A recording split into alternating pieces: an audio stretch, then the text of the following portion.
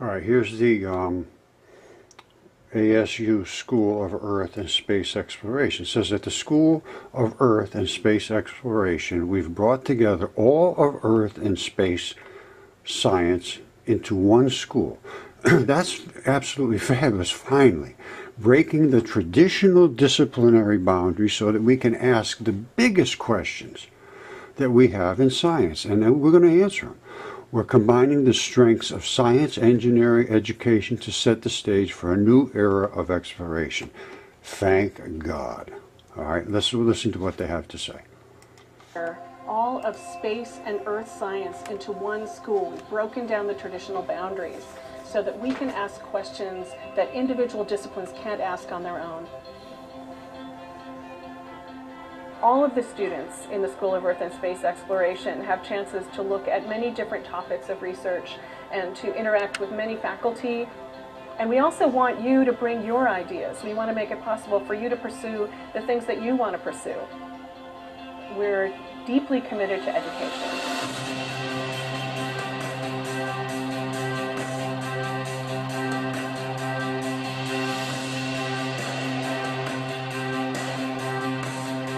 I'm loving every second of this. Here at CC, you can learn about astrobiology and understand the relationship between life and a planet. We're looking at the future in terms of climate and water supplies. We have one of the largest meteorite collections in the world, perhaps the largest one in any university. We have some of the best facilities in the world for building flight instruments that go to other planets and that create new understanding of life on Earth. We're capturing new images of the surface of the moon all the time, helping us to understand the history of meteoroid bombardment on the moon, how its crust was formed, and discovering details that have never been discovered before. We are at the very center of the community trying to understand whether Mars is habitable, maybe even in the present day. Here at CC, we've broken the traditional disciplinary boundaries so that we can ask the biggest questions that we have in science. We're combining the strengths of science, engineering, and education to set the stage for a new era of exploration of the Earth, of the universe, and of the future. I am just loving this. Okay, that sounded absolutely fabulous. Now, here's what we need to do, first of all, then, is to understand what we're looking at here in the Sahara Desert. That is a gigantic fish. And that gigantic fish was being attacked, and the gigantic dragon spit out stuff on its back to try to kill it. And this is the gigantic dragon. And that gigantic dragon's throat runs all the way down here, and this is the gigantic dragon scales in the gigantic dragon throat, and it runs down and down and down and down and down and down and down and down and down and down. And at one point down here, it appears that something slashed its throat. Way, way, way down here. Boom, right there. And it bled out here in the desert from its dragon-scaled throat. And that dragon runs all the way over to the Mediterranean almost. There's the other side of its tail. And it's bleeding off transition metals. Now, this I also understand as transition metals, because transition metals are the things that make life function. No transition metals, no life. That's how everything is carried around through your body. And I can prove every statement I'm saying. So this, I expect, should be taken into account. Now, I also know what's on Mars, because what's on Mars is exactly what's on Earth. And I guess I have to show you that too. Okay, I'm sure they know what these are. These are the Mars blueberries. Now, let me show you what the Moki marbles are. And this is the basement layer of skin. These were what they call interstitium balls. And then there was collagen fibers and fluid-filled stuff that has eroded away. And it did the same thing on Earth, and that stuff usually forms mud. On Mars, it would form a fine dust. Now, that is the Mars crab, and that is an artery, and above it is a vein. This is muscle tissue. These are the sarcomere cuts in the muscle tissue. That's an artery, That's a vein. These are the blood vessels servicing the tissue. This is the red runoff of blood cells. Oh, I remember I showed you, those are the Mars blueberries. These are the balls. The balls are the real hard ones, and they lock in the tissue so that it can move. You can stretch this way and that way and this way, because these are fluid-filled bags, and they do this sort of thing. These collagen fibers bring them back into their shape. The balls anchor the collagen fibers. It's a little bit of a system. Now, let's see what it looks like in other areas.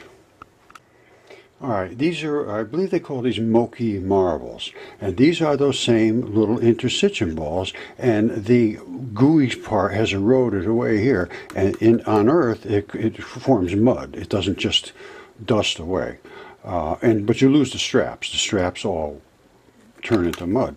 The balls are tough as hell, and they call them concretions. They're not concretions. They are interstitium balls. Okay, this is the Mars Morse code. I showed you that interstitium. That is those are those webby little things, and these are the balls. This is gathered skin, and this is stretched skin. All right, see it? Now, if it all relaxed, it would all come back to being something like this. Now, it's eroded away and left these little, it's really almost like sandblasted on Mars. You see that? On Earth, it's totally different. Let me show you what happens on Earth. Earth is a water planet. And I think, well, anyway, I'll talk about that later. Okay, I just want to brag a little bit, because I have a presence in every part of science, and I understand the transition metals and why they form these colors and how they bond together, and I have a new theory called electron flood theory, which says there is nothing but electrons. However, there are dipoles, which consist of the strong and the weak force, which they call the boson, the fermion, and we have actually disassociated the fermion from the boson and shown that, and I believe that's why they have just admitted that the Bohr model doesn't work. All right, I just want to establish why I deserve a seat at the table. This is red pulsed laser. This is that same red pulsed laser accelerating, shown as a particle. We actually find it as a box of electrons, and we can actually disassociate the electrons and then disassociate the weak part of the electron from the strong part, because electrons are dipoles. And as I said, I think probably already, but I will again, electron flood says there is nothing but electrons. There is 1,837, I believe, of electrons per proton, 1838 per neutron, and it ends up being a helium atom, ends up, I calculated this out sometime in the past, 7,350 electrons, and there's 2 electrons in their outer orbit. The powerful part of the electron, the strong force, opposes each other, so they sort of, form a shell around the outside. The weak force just couples up together, and no issues. They can go right together and they have no problem. So it ends up being a shell of negatives, forcing everybody else to sort of surround each other. And then these negatives want to get into the positive, but it says, no, you two can stay right out there. And that takes care of my magnetism outwards. And you fulfill my push, and your pull makes me balance out. That's what's called stability. All right, so you got a strong force and you got a weak force, an electron. All right, a bunch of electrons together makes a photon. I believe it's 4. When they concuss, they explode. Now, let me show you what happens when they do explode. Don't forget, that's what they are as they are traveling through the air. I really like this University of Arizona. I'm so glad that they're bringing everything together in all the different disciplinary areas, because I discovered mud fossils. That's a human lung, and it's been DNA tested human. And there's no question about it. It's also been CAT scanned, and anatomist verified. And I also have giant human beings, and that has also been CAT scanned, DNA tested, and anatomist verified, chemistry, microscopy, everything. So I'm so thrilled that they're talking about all of these disciplines. And I can present all of this to them. And I would assume that, you know, because I had all three of these things done, and I had a bigger fingertip than that done. So I have copious amounts of information. Let me show you something else. We have a batch of different new species. This is, I call these the no-toes. I discovered this one about 8 or 9 years ago. And that's where the fibia sits there. The tibia goes, the big bone, sits in that saddle. And Tish Egerton has them in all kinds of different states of decomposition. Okay, remember what he said about interdisciplinary. I work with light, and this is accelerated light, and these are the light particles as they begin to slow down. Now, they come in different colors. We also have them in red, and then I will show you that we have discovered the boson that they have been looking for. All right, now as you can see, that's the red pulse laser, and I told you these are the particles. You don't really see them until we force them into being seen. But this is that light particle. This is the particle, and it's being forced to accelerate and sucked out of its magnetic bubble and accelerating through the Venturi. These are the Higgs fields, and this is a red one of these. The other one was green. Now, let me show you how we can make these things charge separate, and that's exactly what they've been looking for, is the boson, and here it is. When they concuss, here's electron flow theory. All right, electrons are a positive and a negative. I'm representing the red as the negative and the black as the positive. The red ones surround the negative, the positives, because the positives don't mind being together. The negatives, they don't want to be together. So they sort of surround the positives until they make patterns, and that represents what the initial end up quantum states are going to be of these particles attached in certain ways to certain pockets, which will be around here. And it's shown easily. Look up salt experiments, salt vibration experiments. And don't forget, this was just a big ball of magnetism with a particle in the center, way back here. And then as the Venturi forced it to accelerate, the particle got pulled right out of the light magnet ball. It's a magnetic ball with a particle in the center controlling a region. And then it explodes here, and now we're going to see the boson. You remember the photon was like this, and because it has a positive and a negative side, it forces it to spin, and that's what creates the right-hand rule. Now, the negative portion is the white, and it explodes like a bomb. That's what we've always considered was the electron, because it pushes and shoves and it forms electricity and heat. Now, the black part, though, we never know about. That's the boson, the weak force. So you got a weak, and you got a weak, and you got a strong. And when they go through that Venturi, the weak force gets exploded away, and really just sort of drifts around until it catches back up, it looks like. I mean, that's all I can say. And this is the Venturi, which is like this, forcing, like airplane wings, to force this in. And at that point, everybody's magnetic bubble, which wants to be away from everybody else, is forced into such an amount of chaos that you end up with this, 100% plus white. That to me is an energy increase. There's a lot to be considered here. Now, on the other side, they would consider these the interference patterns. They're not interference. They are repulsion patterns. All of these particles keep their line up, and they say, get away from me, get away, get away, away. And they say, yeah, you too, get away from me. And the black ones just sort of drift around. You know, but that's exactly what they say they've been looking for. And I've been pushing this for years. Rod Warren developed this Venturi, and when he was just posting pictures, just, you know, because he's just a hobbyist sort of guy, and when I saw it, I said, whoa, brother, you got something here extraordinary. And he worked with me for a year or more, 2 years probably, and the shots he got are, we have antimatter, we have everything, man.